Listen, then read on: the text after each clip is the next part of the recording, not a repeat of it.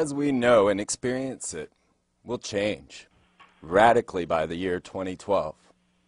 History as we know it will cease to exist, and the lives we have been living will be over once and for all. The approaching revelations concerning our origins, history, and destiny, together with the exposure of the roguery of clerical, academic, and political demagogues, will occur because of changes occurring within the psyche of human beings, which in itself is mapped in the stars. Michael Tsarion, born in Ireland and an expert on the occult histories of Ireland and America, has made the deepest researchers into the comparative mythologies of the world into his own country's ancient and mysterious Celtic traditions. He has sought to bring about the understanding of the orchestrated chaos of modern times and reveal how the political and military mechanizations of the present have their roots in the ancient past. As well as stating the problems, Michael also furnishes us with the solutions to the moral and social predicaments that have beset humankind for millennia. I have the great pleasure of welcoming Michael Tsarion to our show. How are you, Michael? Hi, Freeman, fine, thank you. Lovely to be back on your wonderful, wonderful show. Appreciate you having me. It's always a pleasure. Thank you. Well, 2012. I mean, it's getting closer and closer. We're past that date of halfway mark in the 13-year cycle. Yeah, the cycle itself, basically, the countdown started in 1999, and that means that November 8th, I believe, 2003 was the exact halfway point. And it's good to track these kinds of things. Maybe your audience can think back in their own lives what was happening within 30 days on either side of that period. It was a very interesting time for me. I was watching very closely things that would happen, but if people cast their mind back just to the November 8th period 2003 and try to check into what was happening at that time, and I know some of your audience keep very deep, good details in their journals about certain things that happened to them. So just check back, and you'll see that there was something important happening around that time, either socially in your own life or within your own being. But yes, as you say, we're actually considerably further on than that, and that's why my work then now becomes even more important, because stating a bunch of interesting mythological and historical anecdotes to people who are not in the know and who think you're crazy, or think that you're some sort of mad prophet, that's obviously very difficult. But as we move closer and closer to these junction points, and as we pass these meridians, these aspects, even the ordinary citizen starts to get clued in that something is very, very wrong. I mean, we would hope that they'd know by now. But as you can obviously see, a lot of people in the world do not know that they're being shot at right now. They do not know that there is a war of Armageddon happening. And they do not know that there's a major, karmic changes going on in the world. But we don't really have to do a lot of pushing. I've been saying this for many years now on talks and radio stations when people get very pessimistic and keep saying, oh, what are we going to do? And it's so difficult to wake up people. And I've said, well, why are you pushing so hard? Don't you understand that nature has its own wonderful and brilliant way of waking the hell up of people? Nobody's asking you to run around with a placard. Middle America, the dumbed down, people are going to be coming to you telling you something's happening as time goes by. So there is no need to blow any trumpets, because nature has its own miraculous way of bringing the truth that something is changing in the world order, in the world status, to even the most, closed-minded person is going to be just aware. Now, what my work is to show is when that awareness starts to come, it's not entirely pleasant for people. And a lot of people have knee-jerk reactions, and a lot of people get into fear. And so I keep, meeting and hearing from people that are in that syndrome. They've listened to people like us. They understand that something big is coming. But then the ego, which, of course, doesn't like change, and gets very afraid of that, starts to then get into all sorts of other paranoia and fear. And, of course, that's when Big Brother, the evil ox, move in even more, because that's what they're waiting for. They're waiting for you to react in confusion. So what's happening, as you read in the article, as we talked about the article on the website, I believe the changes are very positive. And you've read that. Yes.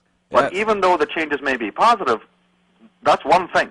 But then people's reaction when they hear about change, just the very fact that change is coming, often get into fear, and that's immediately what the parasite, you see, that is around us, this adversarial energy, starts to feed off. So what I need to always make sure that is clear to people is that, look, note that fear reaction in yourself, but don't worry. The ultimate end is good. We are freeing ourselves from this draconian New World Order situation. It's a sort of a nature's assistance. But in order to do that, it's the same premise as any doctor has to do. It's the sharp shriek system. To bring the patient to wellness, there'll be an uncomfortable period first. And this is what needs to be understood, that the overall healing of the world is taking place. And the healing of the psyche is what's going on. But there's a toxic release first. Now, this should be absolutely 101 for a lot of people. Right. But unfortunately, it's not. And people are running around with like headless chickens and fear and panic and paranoia. And this is, of course, what the other side is hoping for. Yes. That you will react in that way and get all fearful and lose your center so that they can take over and go, but we'll give you the structure. Absolutely. We will insert ourselves and give you this needed structure. All you need to do is conform. We know you're in fear. We know you're in panic. We know that you can't organize your own life. But George Bush will do it for you. Oh, yeah. Big Brother, who's really, by the way, Big Daddy, if you want to get into the Freudian psychology of it, we know it politically as Big Brother. But Big Brother is nothing more than a well-known psychological concept of psychologists known as Big Daddy, the father image. Please help me. I've got no structure inside. So can you please give me structure, Mr. State, Mr. New World Order? And now you're coming along. The last program that we were on with you, Freeman, it's the system, the establishment does not have power over us. We give it our power. Right. Nobody's coming in and asking you for your power. We're giving it away. America is giving it away collectively. Yes. But they're hoping that with all of this foment and with all of this war and all of this, aggro and all of this economic harassment, you see, they're pulling the chains from the Federal Reserve. They can, like a yo-yo, take the economy any way they want. But they know that they need to do this and they need to do that and they need to fill the news with horrors and you see all of these other things. And slowly even the most centered person starts to lose it. That's precisely what they want.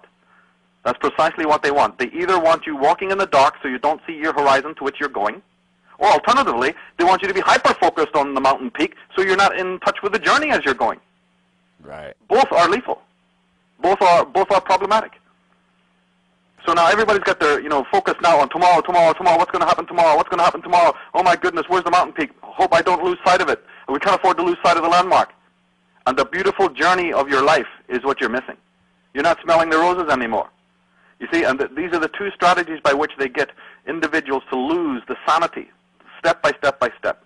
And this is going to be continuing even more on a social level, as we can see. But that doesn't mean that the individual needs to go along in the same way, to struggle so hard that they get trapped even more in their own web. We're here to announce to the fact that as long as you're in your center, as long as you're in the place where you need to be, as Joseph Campbell said, you're touching your bliss, you're at the center point, then you have nothing whatsoever to fear from any external changes, no matter what they be. And this goes the same for Belfast, Northern Ireland, and the chaos that I saw there. It goes for the same in South Africa. It goes in any chaotic situation. It is the person who is in their center, who's completely sure of their inner strength and their spiritual guidance, hasn't got a thing in the world to worry about, because that your guide will be there to assist you. But if you close the door on that guide, then you have everything to fear, and you'll be left to the wolves. I find this to be absolutely true. Yeah, it's a spiritual message, but it's now becoming one that is going to be most appropriate even to the average rank-and-file person who has never opened themselves to these facts. But, right. Again, there's nothing really to worry about. Talking about 2012, one of the most prominent writers on that is a guy called Carlos Barrios. I've been following his work, and I want to read a small quote from him because it actually highlights the difference between my work and a lot of these other guys. He says in a very short quote, he says, according to Mr. Barrios, this is a crucially important moment for humanity and for the earth. Each person is important. If you have incarnated in this era, you have spiritual work to do balancing the planet. Now that sounds lovely, and that sounds very flowery, and that sounds excellent, so let's charge out the door and quickly, work on how to balance the planet. But Michael Tsarion goes, excuse me, stop before you charge out there. What the hell can you do to balance the planet when you yourself are not in balance?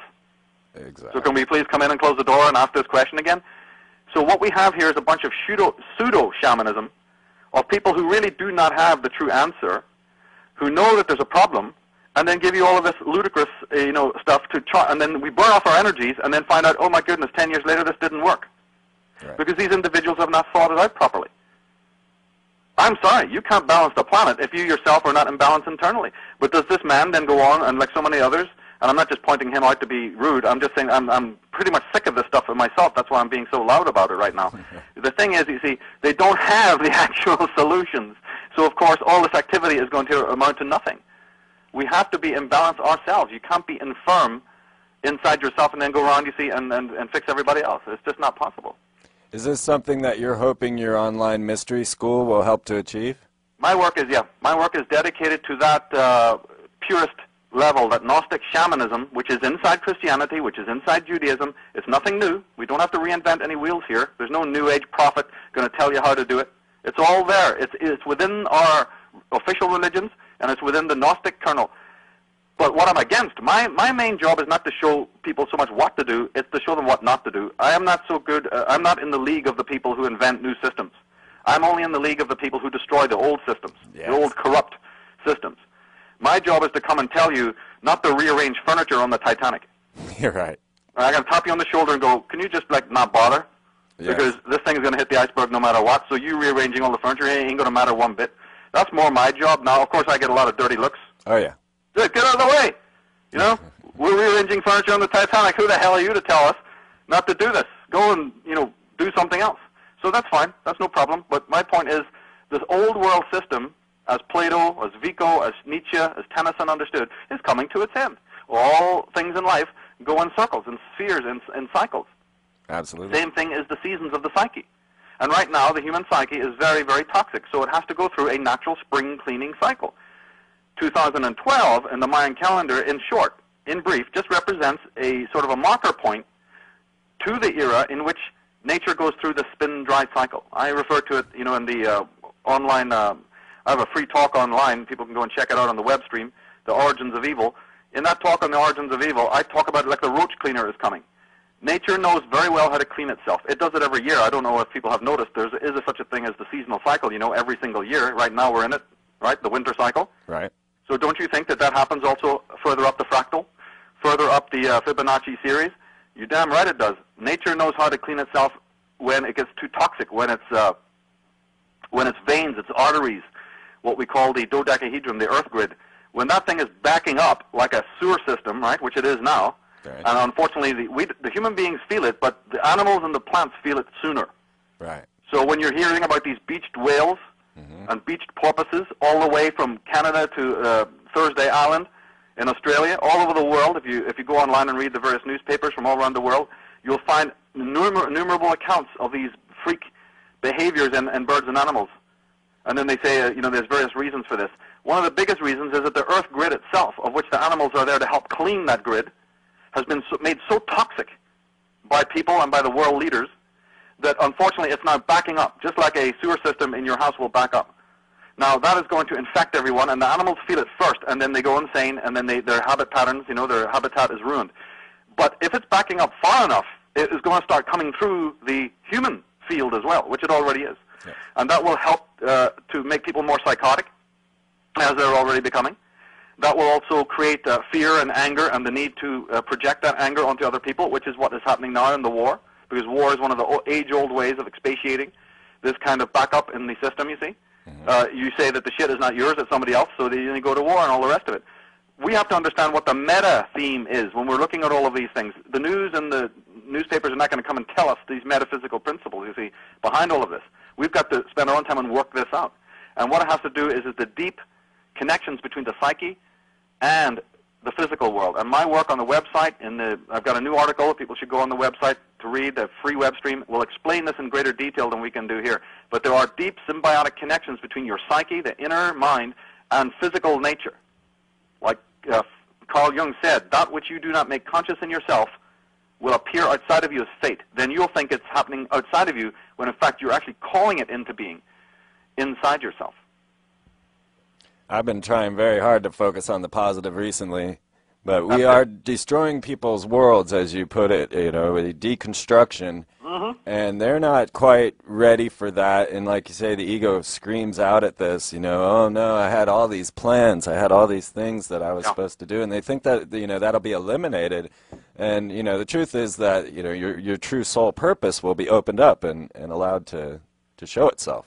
Well, see, this is the thing. The people who react against this, where this is nonsense to them, are the people who are caught in the realm of doing. We're taught from when we're born to be doers, not beers. We also think that by losing the mystery of how to be, that we can be expert at doing.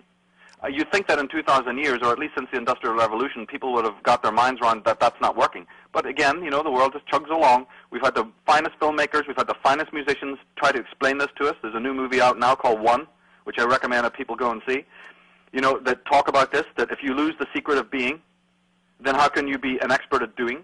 But see, then, if you tell somebody, leave your doing down for a moment and just be, you know, it's very difficult for people to do that. Very difficult.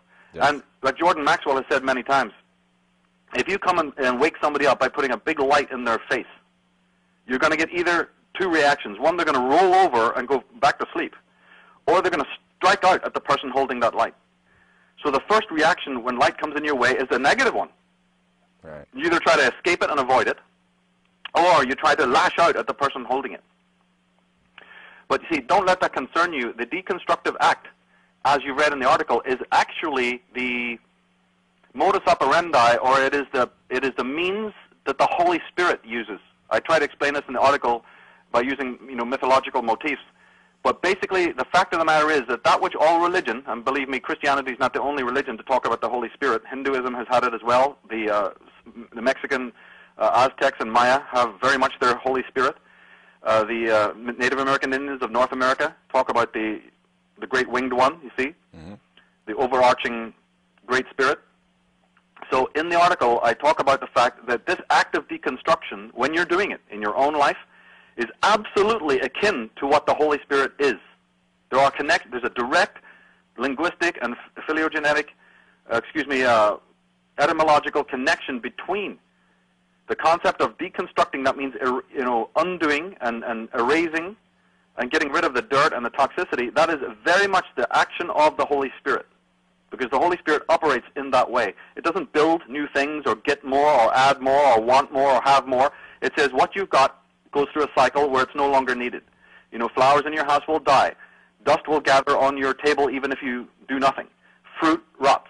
Cars gather rust, right? There's a natural action in the universe of deconstruction. Instead of hating that and trying to build plastic walls to keep it out, get in touch with the beauty in it.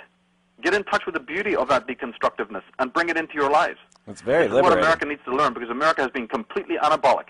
Even in its spiritual quest, it's always been about getting, and having more and building up and owning and possessing, you see? Yes. But there's another side that is also about letting go and deconstructing. And it's very, very simple. The solutions that we talk about are very simple. Correct. They're absolutely natural to you. It's just that you've been trained to only do one thing.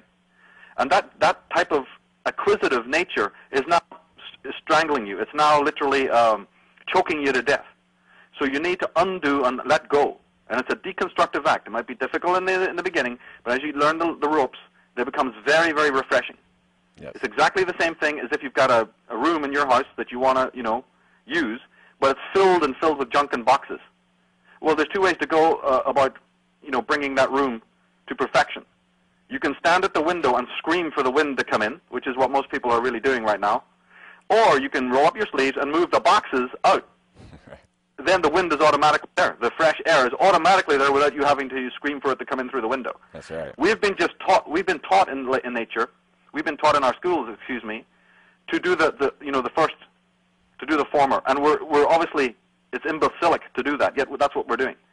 It's the same thing with the garden. If you buy a beautiful house but it has a pretty raggedy, weedy garden out the back, you can stand in that garden and you can scream till your lungs cave in for the birds and the bees to come into your garden, right? You can do that if you want. You'll just be comic relief to everybody watching. Yeah. Or you can get down on your knees and you can start to prune and you can start to pull out the weeds. When you do that, automatically, the birds and the bees and everything else start to come to make their home in your garden. You didn't have to exert any effort to do that. Nature immediately reciprocates your action. Well, it's exactly the same thing with the garden of the psyche. Right. Every single thing in our life is cleaned. We sweep the driveway, we wash our cars, we clean our bodies, we make our beds. We would not consider eating off the same dirty plates twice in a day without cleaning them first. Well, then, excuse me, what's so different then with the emotions? What's so different with the psyche? How come we've neglected the cleaning of the psyche for so many millennia? How come we've murdered and strangled every shaman, every druid, every true teacher of wisdom that knew how to do that? You see, our villages, we used to have such people who used to take care of that. Right. They're all dead. So what do you think is going to happen when you kill all the true doctors of the soul? All of these hygienists that we need? Well, you're going to have what you see now when you walk out into the street. Bunch of crazy, lunatic, passive-aggressive, completely dysfunctional individuals running amok without a faintest idea in the wide world what's going on around them, and completely, in a state of terrible, terrible malady inside. Right. There's nothing wrong with it. That's just the consequence that you have when you have gone down the wrong road. And then we've had all these new age characters insert themselves in between us, go, but I've got the answer. Follow me. Yeah. And now 30 years have gone by, and the world is even worse than it was before, because a lot of these people, excuse me, were charlatans. Our time is short, so that's why I'm being very Irish about this. I wish I could be more polite, but as a matter of fact, I can't be anymore. I'm not going to do that. We've had a lot of total charlatans pretending to be shamans and pretending to have our answers, but they themselves are some of the most toxic people in the world. Right. They're into healing others because they're the ones that need the healing. But that's fine. They've had their day. We've passed on. We're in a new millennium now. We can say, thank you very much. Don't need you. I'm going to look into my own answers. Yes. I'm going to realize that I am my own teacher. I am my own priest and priestess. I'm going to, hang around with other people like me, and I'm going to, realize that I've got my own answers. That's what my mystery school particular is about. That's what my entire message is about. Fantastic. That became crystal clear to me when I started reading Deepak Chopra. Same thing. Yeah. And he, I saw that my body knew exactly what it needed to eat and didn't want to eat. That's right. And see how successful his systems have been because of that? All right. Very simple. It's right there. It's within all of us, right? It is. And you see, what we have to understand also is that when this particular toxic energy backs up and makes a lot of people, ill or depressed or stuck, yes, we have to realize that there's nothing wrong with those people. They are reacting to a negative situation.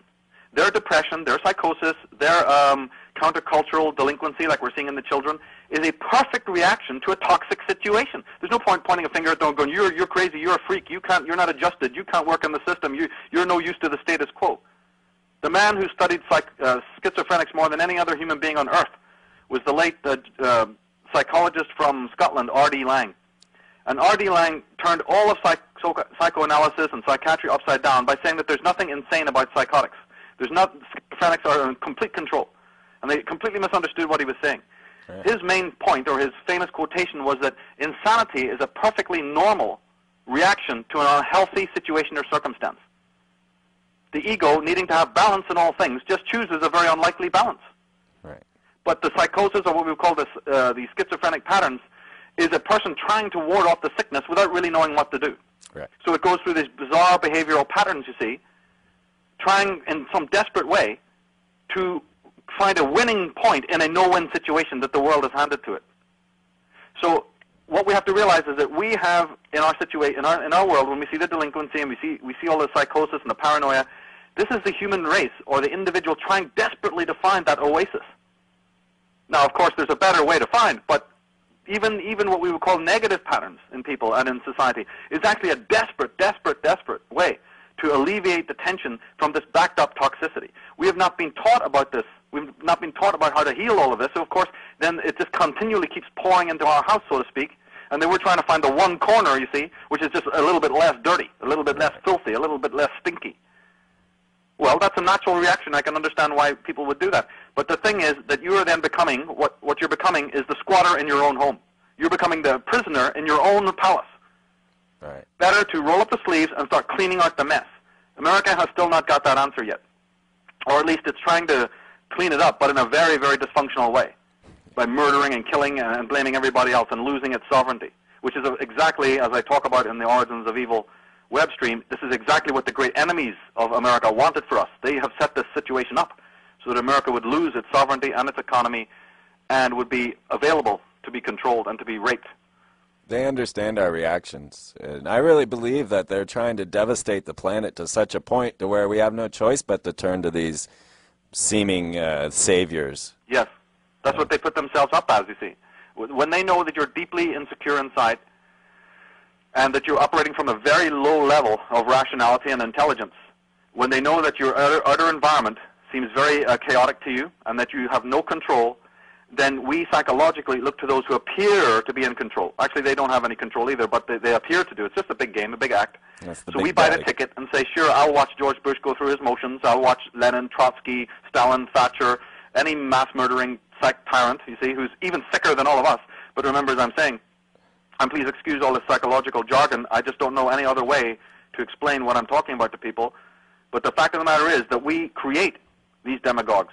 And I'm not saying anything that other philosophers have not said. We give rise to these big beings who know exactly how to do what we're doing, how to do what they're doing. Right. And it's like somebody said, Vernon Howard, one of your great philosophers of this country, he said, healing fails to occur because it is much easier to harm another than heal oneself. And you couldn't put it in any better than that. That fits the bill. I constantly reread the Celestine prophecies just as keep a positive aspect going on and keep those ideas going of synchronicity. And I find that, just reading it helps me, and all of a sudden my whole world turns around just by changing my brain pattern on the whole situation. Yes, you take responsibility. Create new chi in your life. Chi is a Japanese or Chinese word for energy. Ki is the Japanese. Prana is what the Indians called it. Fohat is what the ancient Chinese called it. We call it energy, flow, libido. Do something in your life, you see, to constantly keep the energy flowing. If you're into sports, then do that. But do it with a consciousness. Don't just do it idly like it's just recreation. Do it because you're keeping your body energy flowing. Have, fountains in your home, water flowing. Have chimes. Have fish in an aquarium. You see, play music, good music, any kind of music. Read excellent books. Watch good shows on TV. Anything to keep the flow of chi going, where your mind the wheels are constantly moving, because it's like they're trying to hypnotize you to go to sleep. And we have to say, yeah, but you're not going to put me to sleep. All right. And they go, but we are certainly going to put you to sleep so that you'll be under our spell. You go, try it, buddy. I ain't going to fall under your spell. I know how to keep myself awake. That's exactly what America, the people of light, need to do. And you do that physically by even keeping the chi. Study it. Study Feng Shui. Study geomancy. Study what the Indians call Vastu. And bring it into your life so that you're constantly flushing the negative energy out so that you are clean. If anybody watches the movie that came out a few years back, Nostradamus, there's a brilliant scene in the early part of that movie where the whole town is running around with a plague, right? It's an incredible scene where you just see all this chaos. And there's Nostradamus standing at a well, strips all his clothes off, washes himself down. He's the doctor going around treating a lot of these people, but there's a beautiful scene where this man is just still. He's in the middle, cleaning himself ritualistically, and everybody else is just running around in panic. Well, use that image. That's you. Make yourself that Nostradamus, the person who knows how to clean their own self, you see, so you don't care what kind of toxicity is running amok in the streets around you, or in the world around you, or even in other people around you that you happen to be emotionally connected to. Be very cautious about how people try to dump their filth and their toxicity and their energy onto you. That's part of this growth. That's part of this learning of the Holy Spirit. This is what you've equated to the arrival of the energy of Pluto? Yeah, Pluto and Uranus. A lot of people who keep on talking about the age of Aquarius seem to actually not know too much about real astrology, or let's say stellar astrology. The age of Aquarius is not some new age phenomenon. This is a very serious thing to do with astrological and astronomic alignments. But as I talk about in my work, anything that happens externally in the stars is already happening inside. The heavens is only a map of psychic changes that are going on inside. When you say Pluto or Uranus, you see, or Aquarius, these are just outward names for inner things. It's like a magnet moving under the table. You can put a magnet under something and you can move a metal object on the surface of the table. And people go, my goodness, how you moving that? Because they think it's actually the pen or the needle moving, but underneath is the magnet. Right. Our magnet is this human psyche. The stars are just the needle on the table moving. Now, most astrologers have got it all back to front. They think that those stars are actually affecting consciousness. I don't know how they ever got into thinking this, that rocks in space floating up there have some effect on consciousness, but that's, it's just another thing in the world, another lunacy that's happening. The real fact of the matter is that we are internally going through lots of psychic changes. These are mapped in the outer heavens. And good astrologers know what I'm talking about. Now, the coming of Pluto is very much akin to the concept that we know as the Holy Spirit. It's difficult to explain in a short time what that is, but if people go online and read my article, they'll have it clearly explained. In the Hindu Trinity, they have the Christian Trinity actually comes from the Hindu Trinity of Brahma, Vishnu, and Shiva.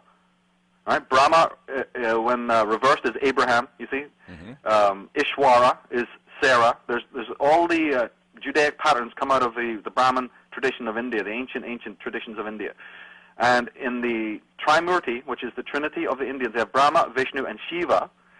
And in the Western system, we have God, the Son, and the Holy Spirit.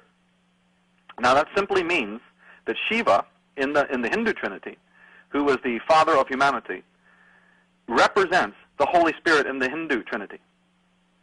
And they're also very aligned to the Christ force, because the Christ was always talking about the Holy Spirit and aligning himself with that. So the Christ, the Holy Spirit, these are very interlinked concepts. Right. In astrology, or excuse me, in religion, and especially in Christian religion, and even in Druidic, Celtic folklore, the Holy Spirit was always symbolized by the dove. And we still have that concept in Christianity today. Yes. But astrologically, the dove relates to the star sign of Scorpio and to the planet Pluto. Because the indication was that it is the scorpionic energy that represents the deconstructive Shiva action that comes in to clean house. Now this is also once was a Christian notion, except that they've sweetened the Trinity so much that they've basically given us only an extremely vague understanding of what the third part of the Trinity represents. Oh, it's okay for you to think of it as some holy ghost, quote unquote, which doesn't mean anything at all. I don't know where that came from. Or you can think of it as some vague, disembodied spirit protector, blah blah blah. Or originally, people will go, no, I think in early Christianity it used to be feminine. They had it with a Sophia, but we're not even really sure what that means. So as long as it's very vague, then that's okay for Christians. But no Christian is meant to ask, hang on a minute, I've checked back in the mythologies of the world. We all have this.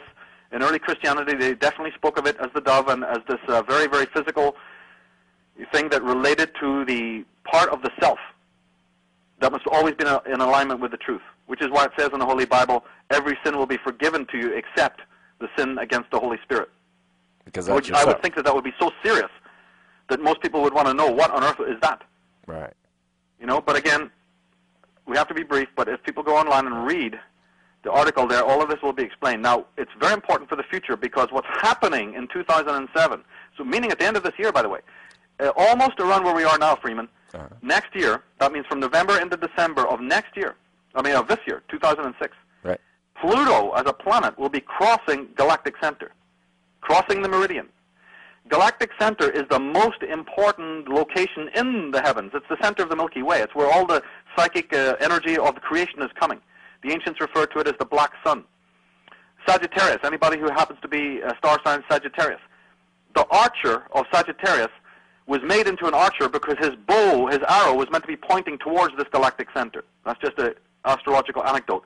Because the center of our galaxy is in Sagittarius. It's called the black sun or galactic center or galactic meridian or whatever you want to call it. Right.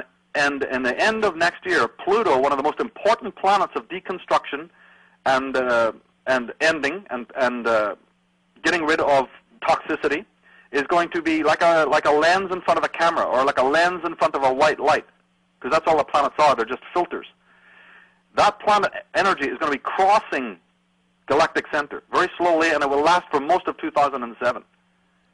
And most astrologers are not even onto this yet. I've heard barely any mention of this.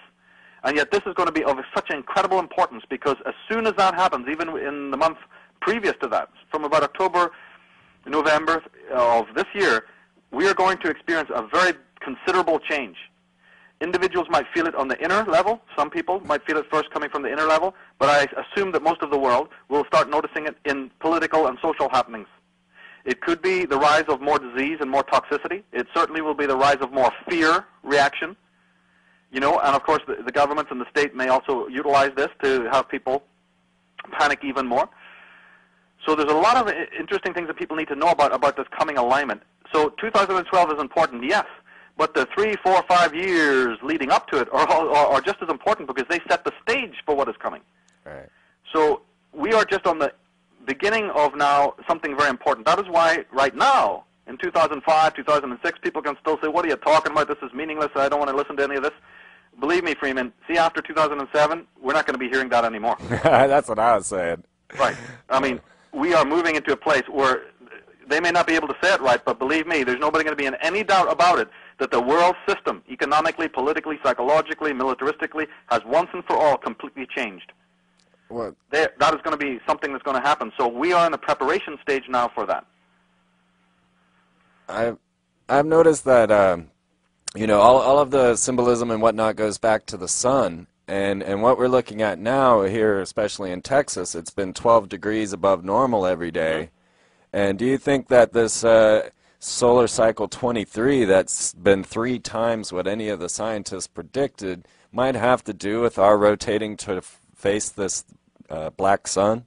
Yep, all of it has, because remember, even though I said Pluto crosses it in 2007, don't forget all the other minor planets have already crossed it, or cross it every year. I think Mercury just crossed it at 2000. Don't quote me on that one, but I know that Mercury passes it, Venus. You see, all the smaller planets that are faster moving, and their influence is not as strong, or at least the influence is more social, they also go through these aspects and these conjunctions, and some of them also cross in front of these meridians. Just to make the point about 2012, why it is so important is because the sun itself, on the winter solstice of 2012, that's December 22nd, 2012, the sun will align with galactic center when it rises on that day. So that's why that particular day was so important to the Maya. In my forthcoming DVD that should be out in a month, called 2012, Where History Ends, I go into that in detail and show that. I also go into a lot of these other things.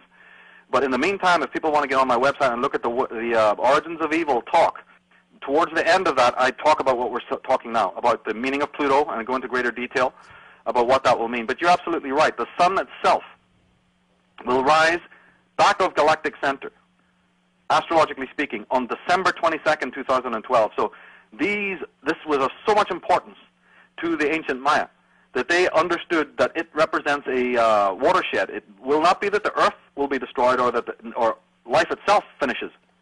No, that's not going to happen. But what will happen is that the way of life that we have been living, which is already redundant and passing away. I mean, I've already seen the signs of that back, in 1986 and so on. And Barbara Han Cloud talks about it in 1986 and 1990. She mentioned as a huge transformation. You see, the dates are really kind of not that important. Right. It's more about what is actually the phase shift that is taking place. Even scientists now are picking up, as you've just been saying, there's changes in the Hartmann waves, there's changes in the Schumann wave frequency. Right. There's been noted changes in the ultraviolet light. New Age people tend to think that there's going to be changes in the actual human DNA that may or may not be true. But all sorts of changes are going to be taking place. My particular concern is the changes psychologically, within the psyche.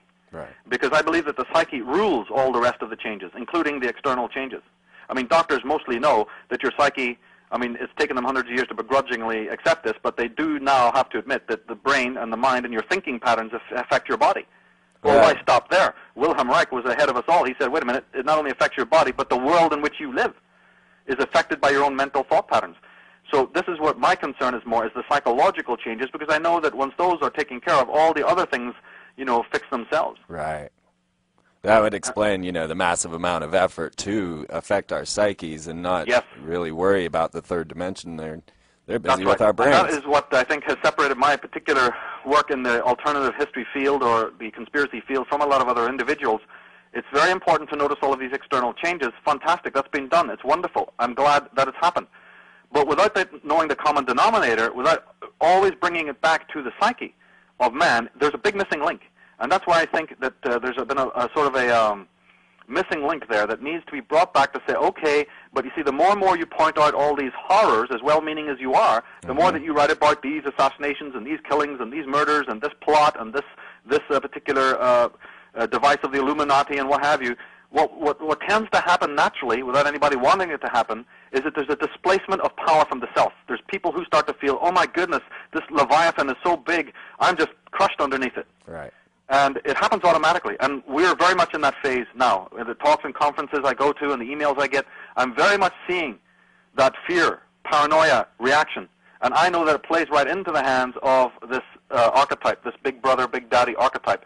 So to countermand that, the people in the research community need to start factoring in again the human psyche and empowering people that way, and if they're able to. And if they're not, then they step aside and let the people who are able to do their work, because it's very, very important. Yes. Every time I go on the road, I take somebody with me that's never been, and I take them all around this country and show them all how the cycles work and how synchronicity works and how we are actually free within ourselves and don't need, the ministers or authorities. Right.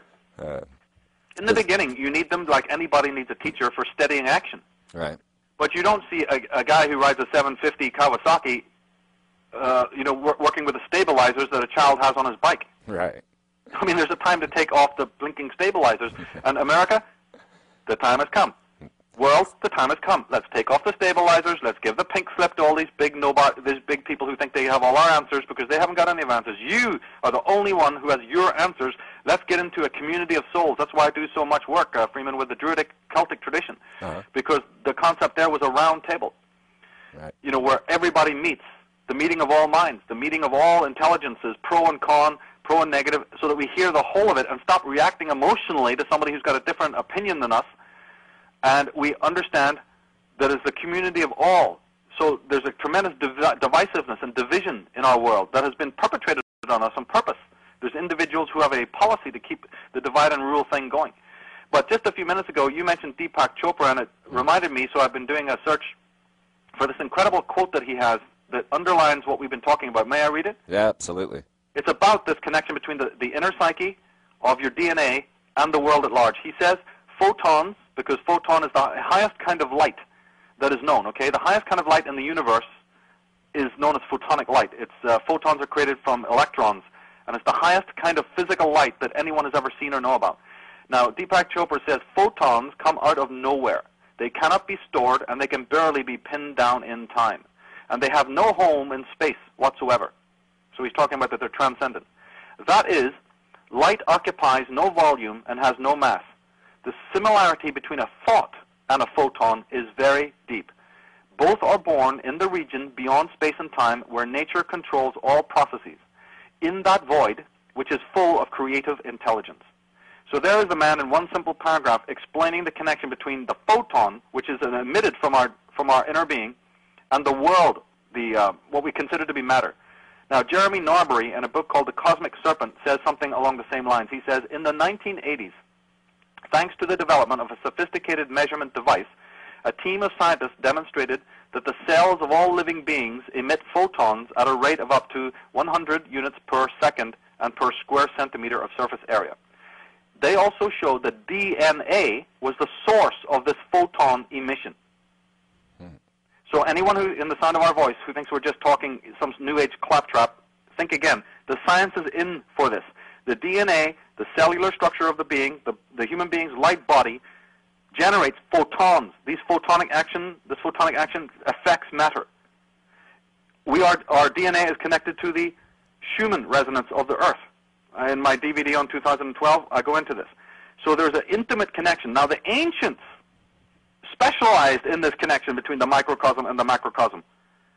But just, it seems strange, doesn't it, that in 18 years of being under the fluorescent lights in a school, somehow they omit to tell us any of this. Yeah. Right? We're taught for 18 years, but they just happen to forget to tell us that your mind and the matter, the world, it happens to be deeply and intimately connected. Right. They send us out into the world not knowing that. Fantastic. And then they wonder why the world is in the state that it's in. Yes. My God. They'll tell you that with the sweat of your brow you'll earn a wage to be a slave. That they tell you. Right. Right? They point that out in 3D. Sit here, move there, do Right. this, jump through this hoop. All that's explained. But it's never explained that your mind and the universe are connected physically, scientifically. No. My God. I'll never let you know that.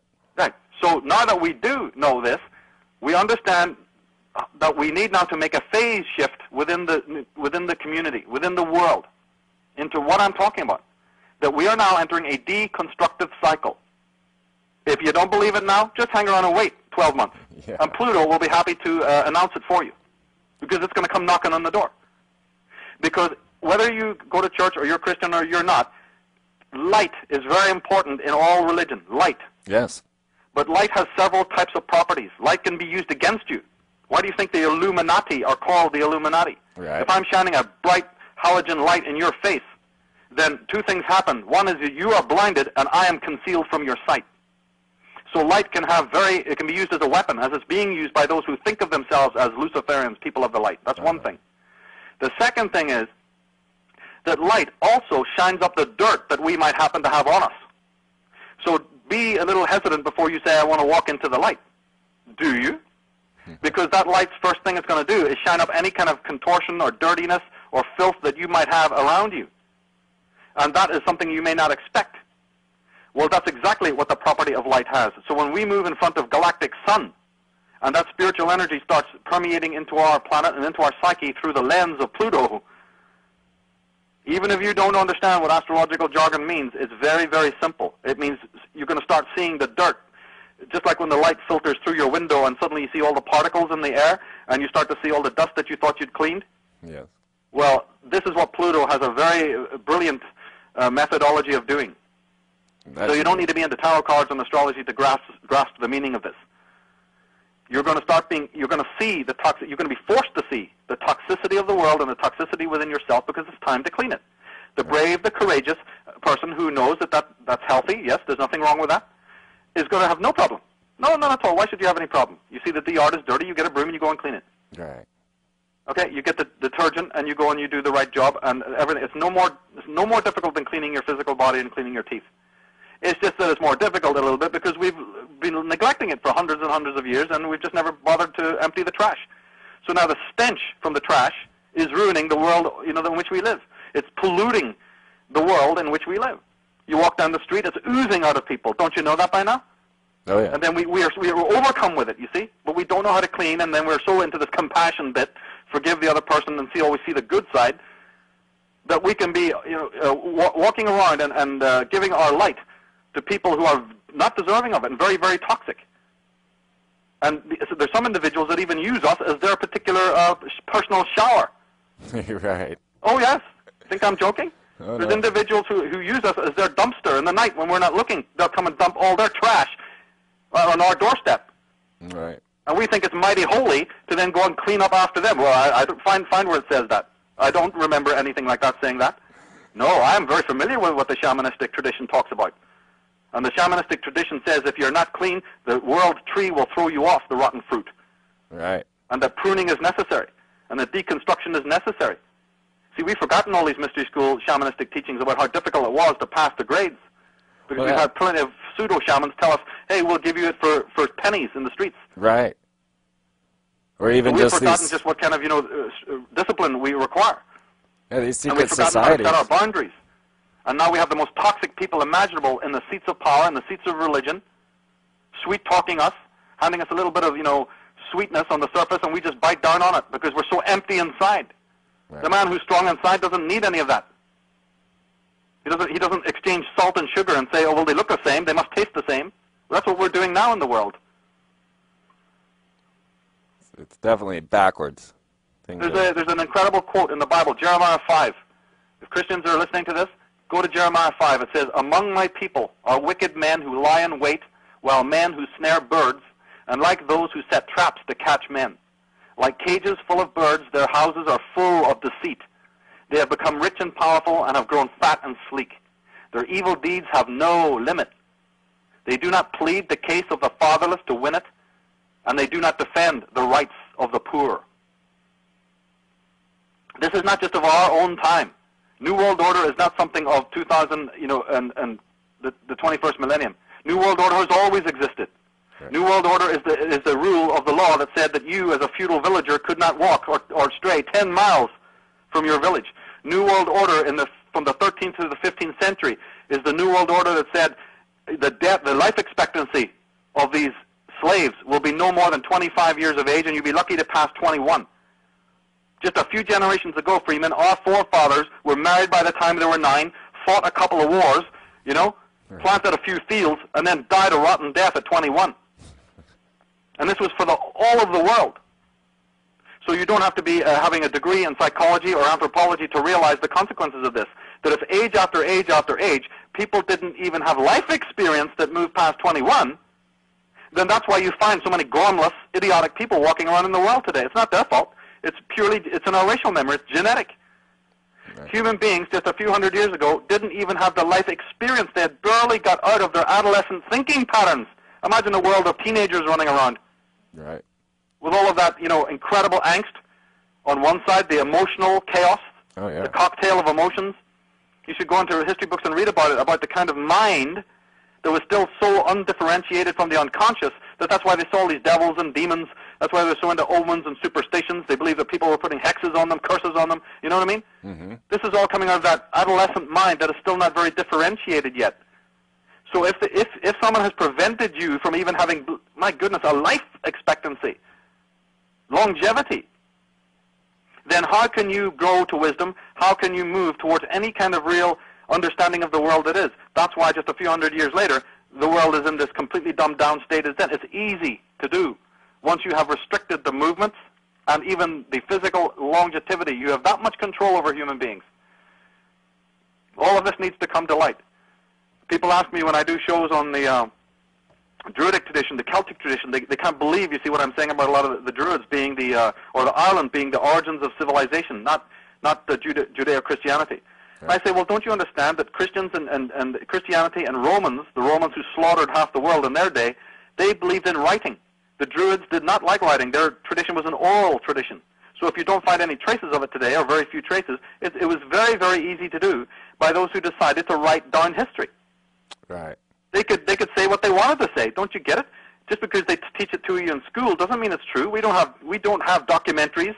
We don't have Bill Curtis with his camera back in the pre-Diluvian days telling us what it was like. We are forced to believe what very evil people wrote down, or the historians that they commissioned. And if it's written, we have also been mind-controlled to believe it's true. Right. So the Romans and the Christians were not just into writing things down because for no reason. That was a very significant shift, by the way, because all previous people did not bother writing down history. The history was in their mind. They lived it. They lived it in their traditions, in the very way they cooked their food, in the way they built their houses, in their language. So if you find no traces of, say, this great Celtic world universal study that Jordan Maxwell has studied all his life, that I've been studying, there's a good reason. Is because we've had inserted a written form of history that we are compelled to believe, and yet we should be very skeptical about that, because the oral tradition was the one from the bards and the minstrels that has long been erased today. Right. But the very fact that individuals did not even live past 25 years of age, think about it. It's extremely important. That was we are inheriting that lack of experience. So when wise people come to us and try to inform us about how our habitat, how we're under kinds of control, we don't accept it. If somebody comes and points out that, do you see that the owner of this dog, in teaching this dog, is changing its behavior, that we understand. If we're sitting in school and there's a teacher physically in front of us, we understand that our behavior is being changed by a teacher, because it's one-on-one. That's the normal way of training.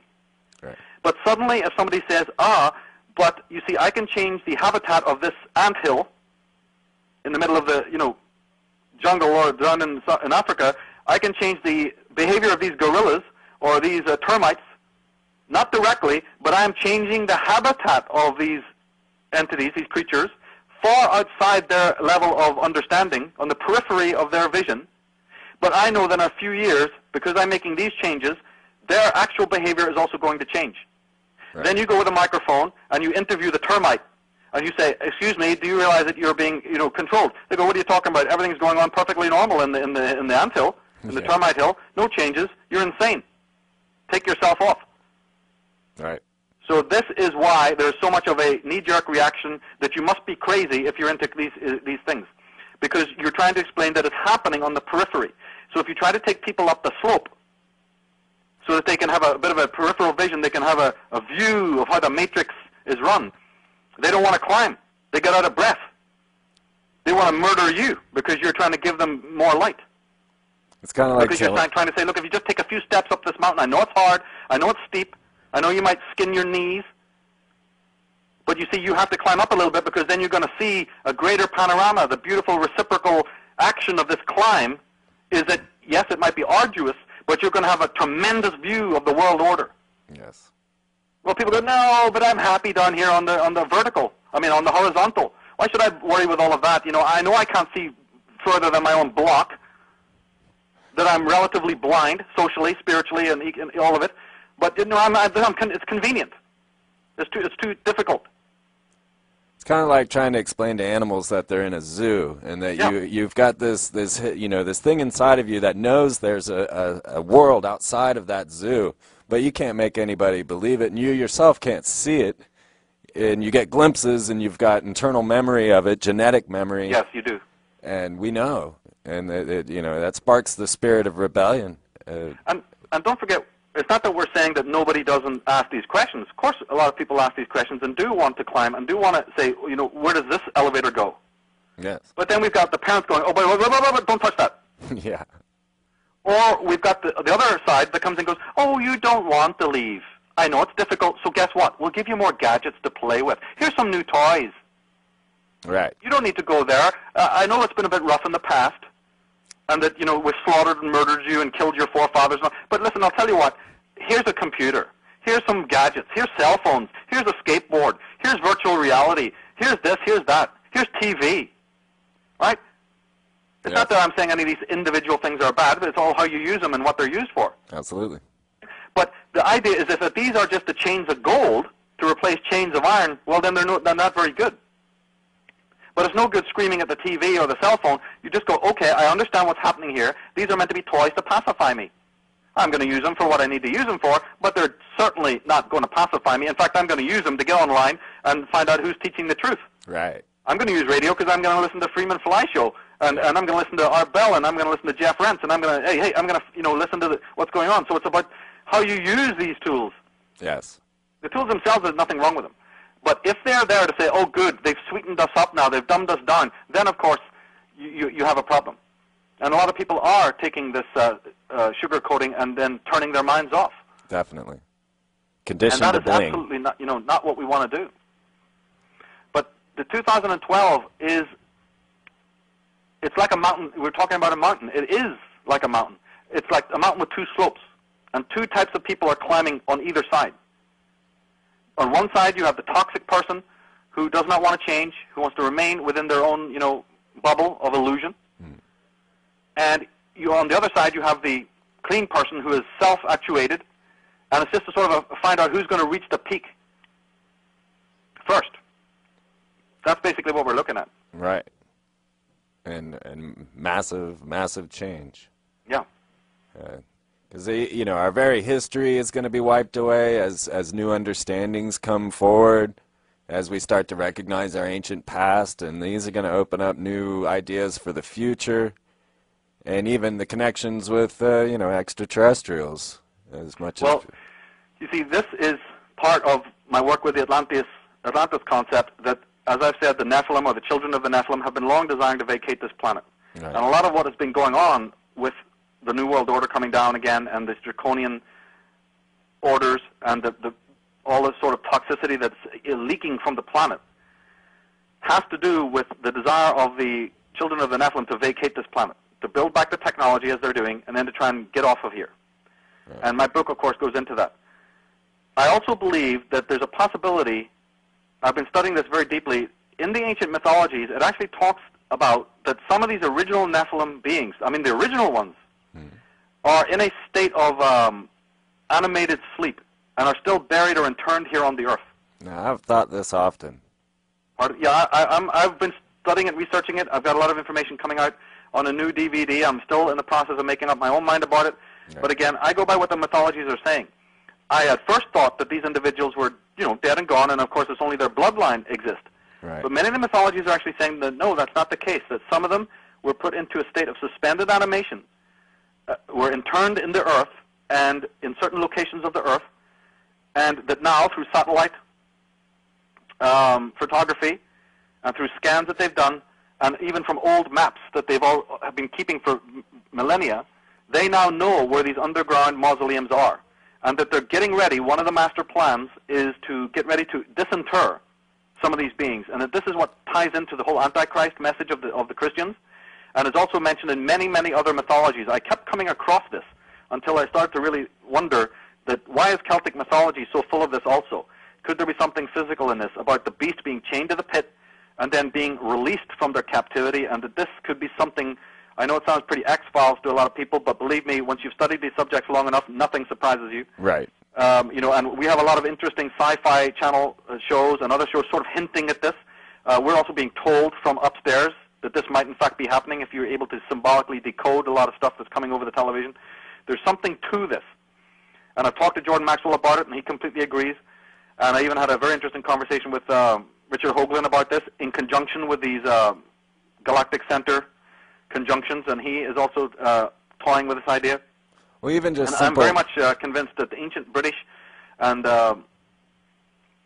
Celtic mythology talks about it. And it's interesting that in light of current events that they say that one of the places that one of these very powerful beings is interred in the earth happens to be Iraq. Right. Because it was in Iraq and Babylon that these Atlanteans first went after the great cataclysms that shook the earth. The only place that could sustain life, or one of the only places that could sustain life, happened to be the place of the new equator, the Middle East, Mesopotamia, and that's where they set up their citadels, and that at least one of these individuals, if you could call them that, is vampiristic individuals, is interned there. Now, Richard Hoagland has done a lot of work on the Earth grid, and he's asked a lot of questions. I have an entire chapter on it at the back of my Atlantis book on how many banks, how many houses, stately homes, how many detonations of bombs, how many wars have gone on between the 30th and the 33rd meridian of the Earth. John F. Kennedy's assassination, many Masonic lodges are between the 30th and 33rd meridian of the Earth. Many of the top churches, many of the top world events have happened at this location. And we're wondering what this is all about.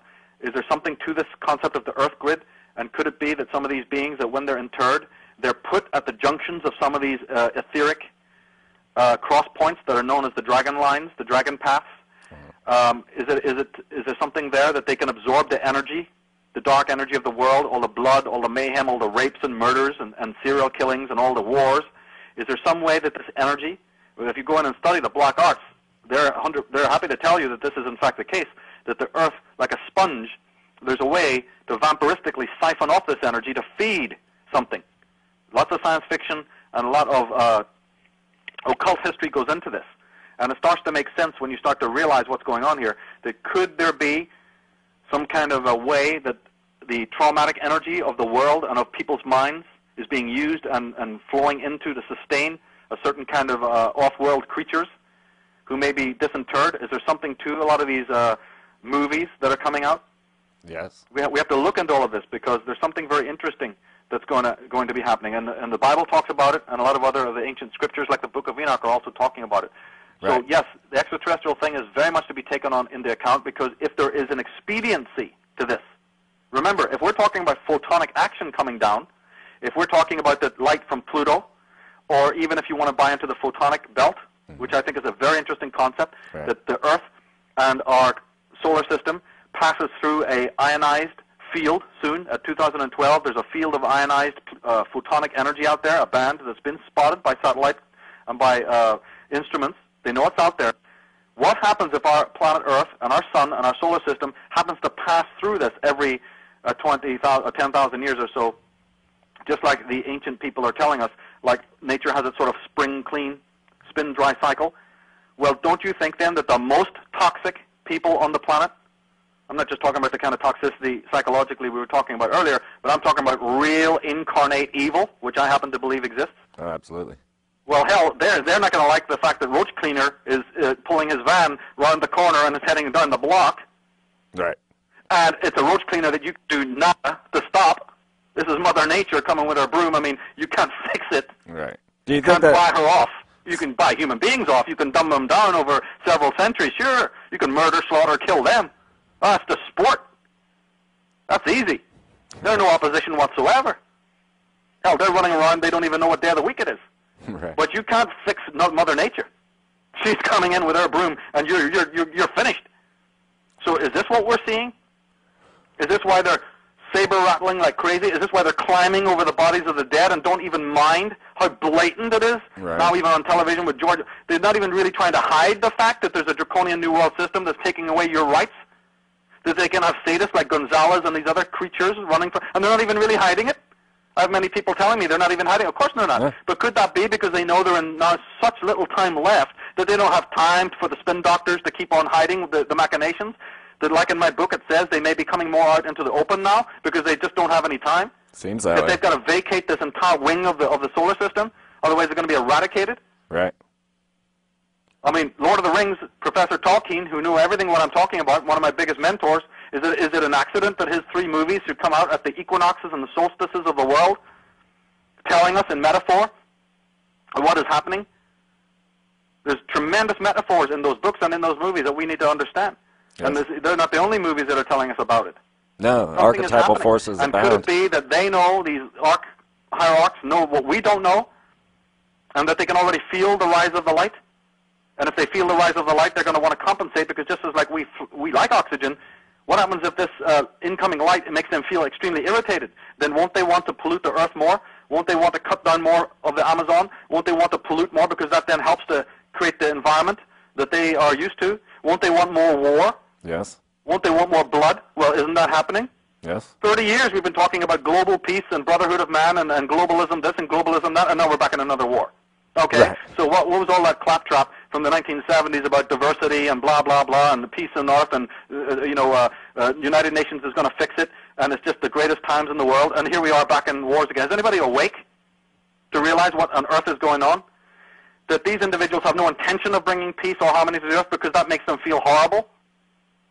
In the Origins of Evil talk that I do, that's free web stream, I talk about the fact that vultures and carrion crows, you don't normally find them sitting dining in a Japanese tea garden. Right. Right? No. No. You find them on the rotting corpses. Well, the same creatures who are ruling our world, and it's not just George Bush, it's every one of them, every single one of them, all over the world, wherever they are.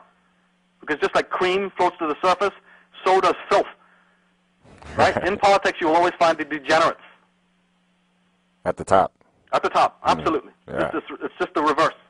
So these individuals want carnage. They want fear leaking from every mind. Yes. They want paranoia.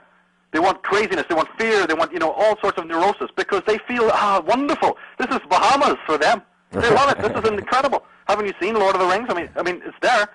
We've been teaching it for years. They don't want a peaceful, you want a peaceful, harmonious world. Right. But they don't. No. So they're going to mess you up racially. They're going to mess you up ethnically. They're going to open the borders. Mm-hmm. They're going to do everything against the sovereignty of the world, or sovereignty of the Western man. They're going to completely put you into a situation that is completely dysfunctional in every which way. Right. So that you're biologically, physically, mentally, spiritually, and economically are in complete chaos. Beautiful. Love it. Then they put a TV in your home, a news on every night, so that north, east, south, and west, the news, then you can see all the horrors that are happening to your other brothers and sisters. Right. That fear reaction has two reactions. One, it creates more fear from you, which is then picked up in the electromagnetism of your very own room, by the way, and then fed into the earth grid. And the second thing is it's good for them to see how much horror we're perpetrating on you guys. We'll even give you a news program that'll show you it. Oh, yeah. We love this. Yeah, we'll make movies and TV Right. shows out of it. We'll show you because we love this, and we want you to know about it. Can you please observe? We're turning on the screen now, and we're going to show you the chaos that we have created in your own world. So turn on the TV at 6 o'clock and watch it. And we do watch it, but we're thinking this just happens automatically. Right. We just think that this is just built into the walls of the system, of the world. Exactly. Left to itself, this is what man does. No, left to himself, man does not in fact do any of this stuff. Right. A sick man might do those things. A person who's screaming to find the one tiny corner where he can crouch in his own palace because the toxicity has been building up and building up and building up and he has no tools to clean it. Sure, that's the way a sick, infirm person might act, but that is not how the unmolested human being would act. No, no, no, no. Evidence has proven that that is not the case. Right. I have a DVD coming out called Divination and the Goddess Tradition, which will tell people about what man was really like previous to 30,000, 40,000 years ago before we were infected by this extraterrestrial virus. Right. And that But now really this is the virus, biggest or its difference. bloodline is wanting to get off this planet because they've understood something about planets. They've understood something about the natural cycle. And the Maya understood it many thousands of years ago. So what you're hearing when they say it's a Mayan prophecy, well, it's no more prophecy than if you wrote a cookbook saying, if you cook the potatoes and the carrots this way, this will be the ultimate goal. Right. It's not really a prophecy. It's you're an expert cook, and you know that if you follow these instructions, the dinner will be called, this. you will have a lasagna if you prepare it in exactly this way. It's not really a prophecy. So all of these guys are going, it's Maya prophecy. No, no, no. The Maya were just the same coterie of Atlanteans and Lemurians who understood the cycles of the planet Earth, that 2012 is a physical scientific fact that this alignment will bring us more photonic light, or that the planet Pluto might be doing X, Y, Z, you see? Uh-huh. Then they said, this is the dish that history is going to prepare, and in our manual, we're going to say we have all this time to do what we need to do, and then come 2012, it's the end date. Right. So Pull it out of it's the not oven. a prophecy, it's a outcome. It's nothing about seers, some mystic sitting under a mushroom in the Mexican desert going, I see you into the future. No, no, no. Right. It's perfectly understandable to anyone who knows cosmic cycles that this is how much time you guys have got, and then here's where the phase shift comes in. And we're just going to write it down or tell you about it. Right. We happen to be the generation that is living in that 13th age of the Maya, ready to move into what they call the sixth world. So as it says on the article, on the website, if your own house is in order, then you have nothing to worry about, because that is the seminal law of the universe, that the guardian and the Holy Spirit is with you if your own house is in order.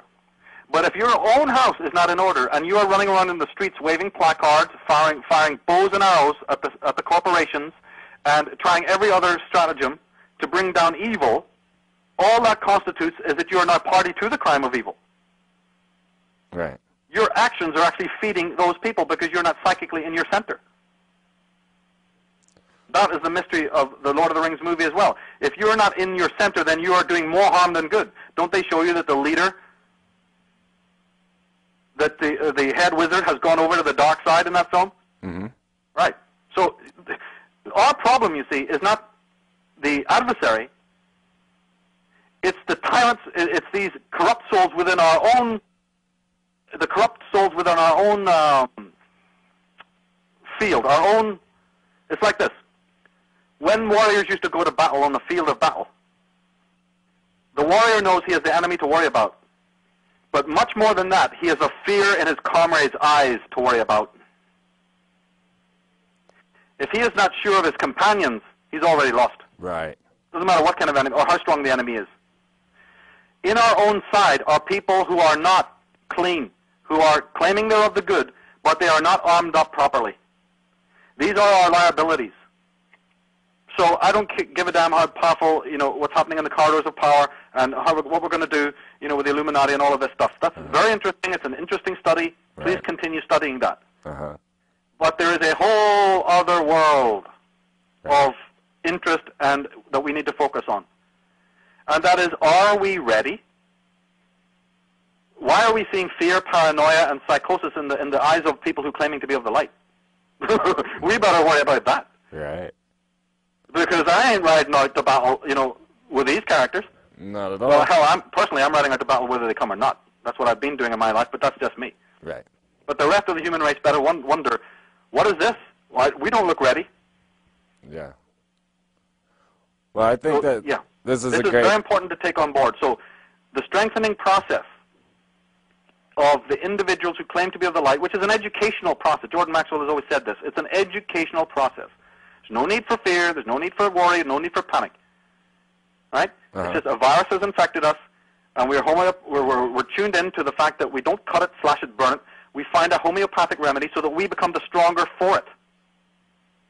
Right. Now we educate ourselves then in our own time to find out what is the remedy for this. It's a very wonderful process. It's a highly educational process. It may involve you stepping into areas that your fellows don't step into, like David Icke has warned, that you may have to step outside, you see, the norm, the comfort zone. Absolutely. But that's all right. You might have to do that anyway when the celestial change is taking place. So why not do it on your own steam now?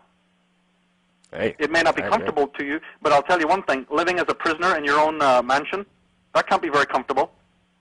No, it's not. So, and it's not. So then get with it.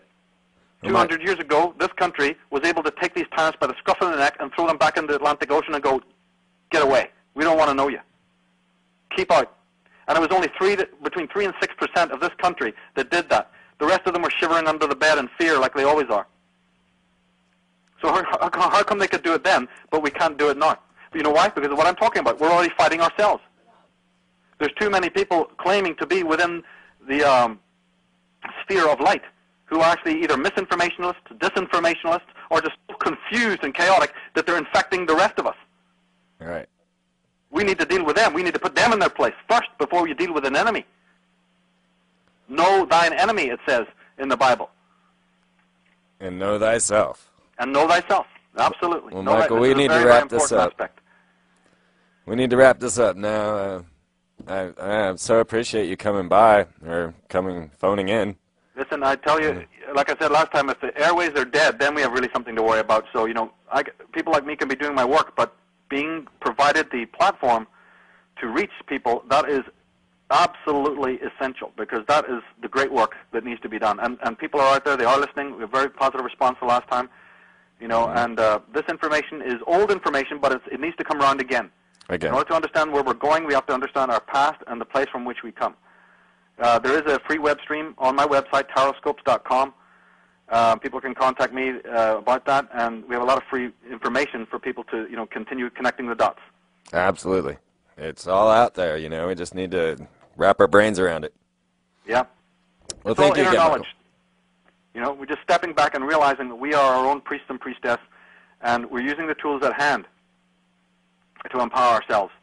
That's the key thing, because it's a homeopathic fact that once your own immune system, and I mean that spiritually, psychologically, is so strong that nothing can affect you, then you've won. It's the old Bruce Lee principle. When you're so strong that your enemy cannot destroy you, then you've won. Right. Then you have defeated him. This is the kind of law that we need to understand. Throwing spears while you yourself are naked, that's absolutely the way we've been doing it, and that's not going to work. It's grassroots, total grassroots solutions and simple premises that we need to get back to in order to sustain ourselves. And once that is done, then the enemy is already going to be defeated. And the cosmic clock is actually with us. We have had fantastic mentors of the past with us, teaching us this, and we will continue to have them. We just now have to have the manual put in front of us. We've been running around like headless chickens because, you see, the manual of what to do has not been placed on our hands. Once we're able to say, now I see the manual, sure, I can handle that. Right. So this is what my work is very much to do, is to try and, I am not a prophet or anything, I'm just coming along to say to people, hey, this is one of the ways in which you can, bring healing to yourself and to the world in which you live, because the earth has sustained us and we need to make sure that we take care of it. Well, thank you very much. Okay, Freeman, take care, my friend. I we'll will. do it again. I will definitely be in touch, and hopefully we can do this again. I'll be off for a month now, so then we'll get back to it. Great, because there's a lot more to share, so I appreciate that. Yeah, an hour is just not enough to cover anything. Not really, but we do our best. And thank you again. Yes, thank you, Michael. I'll talk to you soon.